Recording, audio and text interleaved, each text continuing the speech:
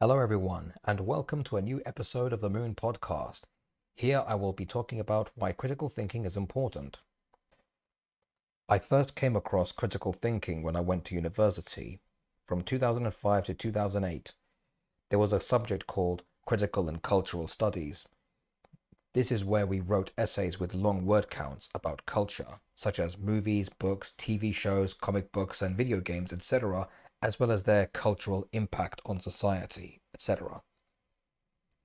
The great thing about this was that every topic we chose, we had to make a PowerPoint presentation about our ideas and share our thoughts in front of the whole classroom and debate with our classmates. This is what's called a symposium. Before each symposium, I was nervous every time because public speaking wasn't my strong point, and I didn't like looking like a fool in front of a lot of people. I had no confidence back then. I had to stand in front of the class and present my case. After each presentation was completed, this was when the class would ask questions and debate the validity of my thoughts and ideas. It was a nerve-wracking experience. On several occasions, I acted like a fool, thinking I knew it all. What youth doesn't? I felt like an idiot at first. There were times when I had to answer, I don't know, or I'm not sure about that, or I never thought of it that way. There were many questions being thrown at me, such as, where did you get that idea from? How did you come to that conclusion? Along with what if questions. But this was actually a good thing because this enabled me to do better research and change my views on many things. So, after I had my ideas challenged, I made a note of all the things I had to look up and expand my research, provide more evidence, and see if I can find answers to all the questions that were put to me. We would take turns to do all this to our friends at uni. It was scary at first, but after a few attempts, it was fun. This is what enabled us to write better essays. We came out more informed than ever before. We became mentally resilient. As a result, today I'm not the same person I was back then. I changed, I learned, I grew, and to this day, I'm still learning. So, it is thanks to critical thinking that enabled me to think freely and explore different ideas, challenge myself, and see things through other people's perspectives. We came out of university feeling confident, able to debate anyone without fear of being challenged. We didn't resort to name-calling or immature defensiveness. We also learned to laugh at ourselves and live life without taking ourselves too seriously. We mentally grew up. The reason I started with this little anecdote is to prove how and why critical thinking is good for all of us. So, what is critical thinking? Critical thinking is about thinking and reflecting on ourselves. It is a process of self-assessment that challenges our own personal biases and assumptions. Critical thinking is about logical reasoning based on evidence to evaluate arguments and claims. Critical thinking requires seeking a diverse range of sources and to evaluate one's credibility. In order for critical thinking to work, it requires collaborating with others and engaging in constructive debates and discussions. Critical thinking is an ongoing process that requires active engagement and a willingness to learn. By developing and applying critical thinking skills, people can become more effective problem solvers and decision makers. There is no end to learning this. But what happens when someone doesn't practice critical thinking? What impact can a lack of critical thinking have on our mental health? There are terrible consequences. There is difficulty making informed decisions. When someone doesn't use logic or evaluate information objectively, they end up making decisions based on emotion or be influenced by external factors. When someone lacks critical thinking skills, they become ignorant, which makes them vulnerable to manipulation by others, such as advertisers, politicians, and propaganda of all kinds. When things are accepted at face value without question, this can lead individuals into traps of deception without even knowing there are alternative perspectives. Another skill obtained through critical thinking is problem solving. But if a person doesn't have critical thinking skills, they cannot solve any problems.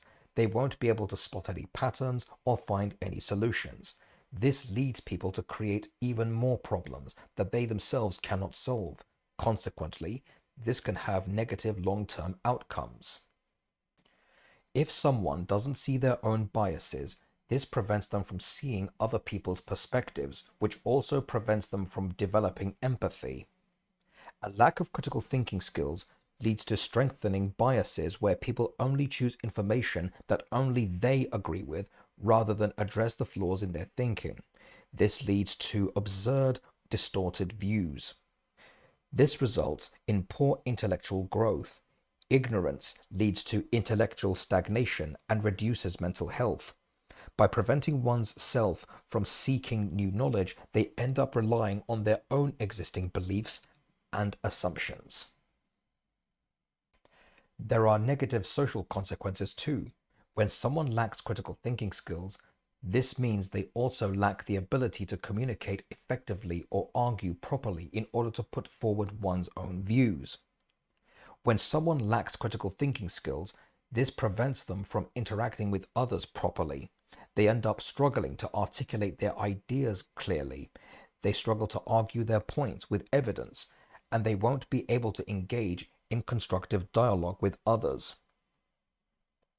When all this comes together, when people lack critical thinking skills, they lack the growth they need to get anywhere in life. Worst still, they won't be able to do anything academic, get a job, or even pursue a career in anything. This is what happens when people lack critical thinking skills, and that's why it's important we prevent the negative consequences mentioned earlier from happening by making sure everyone has critical thinking skills. It gets worse.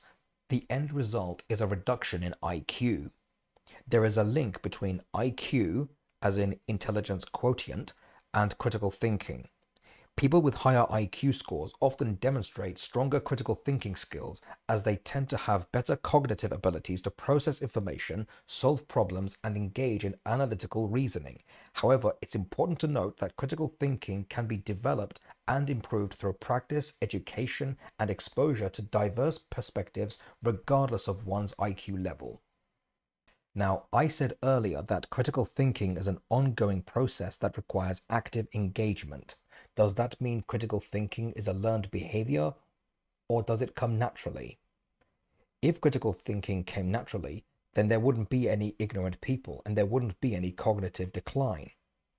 Critical thinking involves various mental skills such as observation, analysis, interpretation, reflection, being able to guess, explain things, solve problems, and make decisions. These are mental skills that can be improved through practice and application. If we don't use our minds, we will lose our minds. So, how can we stop this from happening? How can we get people to engage in critical thinking? How can we achieve a more informed society? The answer is simple: education. This goes back to what I talked about in a previous video about why education is important. So, how do we implement critical thinking into education? For starters, students can be taught how to analyze arguments, evaluate evidence, identify biases, and make reasoned judgments. From here, we provide clear definitions, examples, and models to help students understand what critical thinking entails. Now, here are two key words I mentioned earlier: bias and assumption. Here are their Cambridge Dictionary definitions. Bias, noun. 1. The action of supporting or opposing a particular person or thing in an unfair way because of allowing personal opinions to influence your judgment. 2. The fact of a collection of data containing more information that supports a particular opinion than you would expect to find if the collection had been made by chance. Assumption, noun. Something that you accept as true without question or proof. So how do we overcome our personal biases and assumptions? This goes back to what I mentioned earlier regarding education. We can all learn critical thinking skills in and out of schools. So where do we begin? First of all, it requires self-awareness, open-mindedness, and a willingness to critically examine our own thoughts and beliefs. So where do we go from here? 1. We start by acknowledging our own biases. The chances are our biases are shaped by our own experiences and our upbringing. It helps to ask ourselves why you believe what you believe and whether there is evidence to support it. Consequently, these can shape our perspectives. The key here is to figure out what influenced our way of thinking in the first place. This brings me to my next point. 2. Question your assumptions and beliefs. Whenever you encounter a new idea or a piece of information, ask yourself why you believe what you believe and whether there is evidence to support it. Better yet, seek evidence for it, which brings to me the next step. 3. Actively seek a variety of different perspectives. This requires reading, such as books and articles from various media sources. See what you can find. Try reading different blogs or listening to different podcasts. You become even more enlightened when you read books and articles from different cultural backgrounds. Once you have got all the information you need, analyze and evaluate information critically. See if you can find logical flaws, seek alternative explanations, and weigh up the evidence objectively. That way, you can come to your own conclusions. Although this is something you can do all by yourself, I recommend having conversations with different people, expand your network, engage in discussions with people who have different opinions, also expose yourself to be challenged. 4. Speaking of being challenged, do not shy away from asking questions. Allow yourself to challenge others so that they can also think and reflect on themselves. You may be able to uncover gaps in their thinking that they are not even aware of. If not, better yet, listen to their answers and see where you can grow from there. Remember, we are human. We are all flawed. There is always room for improvement. 5. One thing that's beneficial about critical thinking is that you learn to practice empathy. When you put yourself in other people's positions, you begin to understand their perspectives better, and you may even understand the experiences that shaped their way of thinking. It gets better.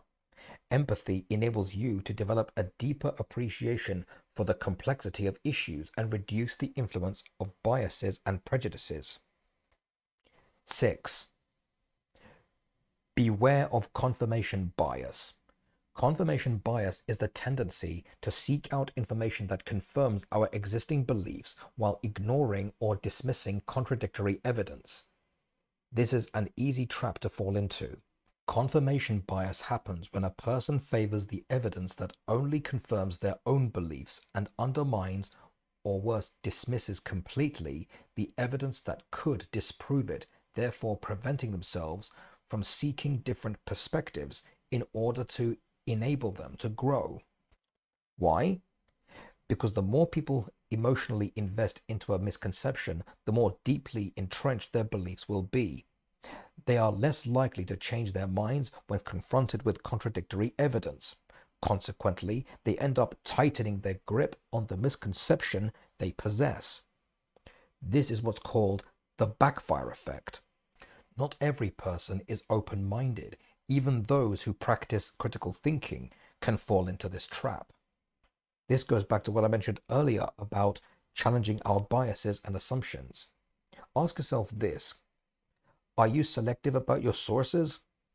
Are there bits of information you are leaving out? Is it on purpose? If so, this brings me to my next point. Challenge yourself regularly. Critical thinking is not a goal, it's a mindset, a lifestyle. Educate yourself on topics you are not familiar with, as well as things that interest you. You can increase your knowledge by reading books, attending lectures or workshops and courses, online and offline. Brainstorm your ideas. Better yet, write them down. Create a mind map.